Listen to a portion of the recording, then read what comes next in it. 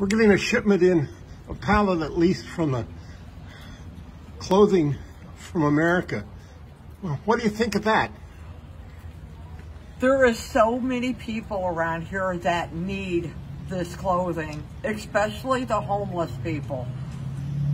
I think this is such a great idea. People should help out like this a lot more often. Okay.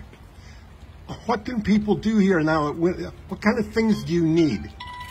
We need clothing, we need coats, we need hats, gloves, you know, more kinds of food that homeless people can use.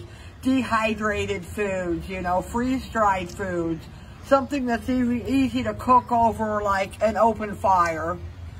They need tents, pillows, blankets.